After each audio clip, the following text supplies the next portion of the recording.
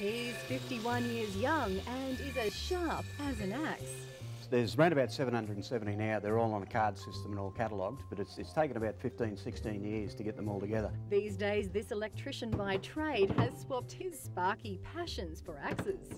So out of the 770 axes that you have stored in this shed here, do you have a favourite at all? Several favourites, no one particular favourite, but several favourites, some that I'd like to actually be buried with, but nobody will volunteer to be a pallbearer. In the collection, there's broad to felling axes, shipwrights and coachmakers ones, to even hatchets.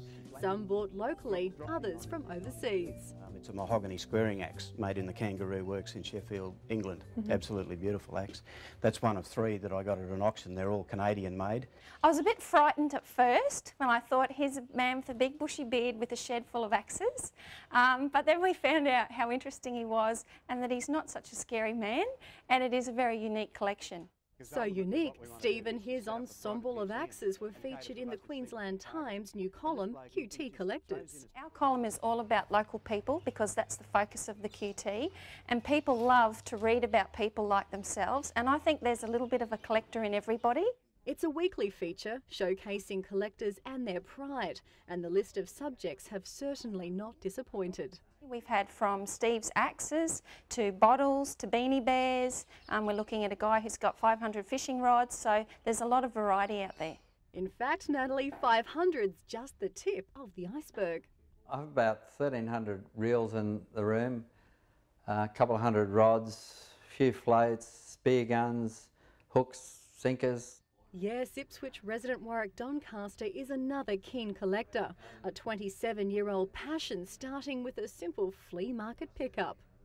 All my collection is Australian made, and I just think it's part of history that's got being thrown away.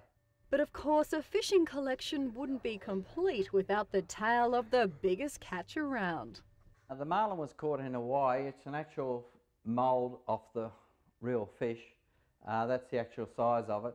But the list of potential collector features doesn't stop there. Over the years, even on Extra, we've interviewed our fair share, from sewing machine misers, Got 175 in the other rooms in the house. to kitchenalia collectors.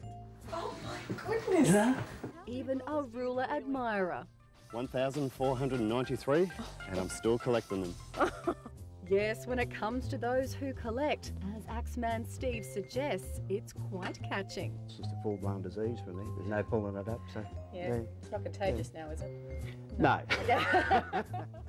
Although Steve now turns to eBay to hunt and gather his beloved tools, this enthusiast believes his collecting days are far from blunt. It's the thrill, it's the reason to get out of bed, you know, it's something that only a collector would really appreciate.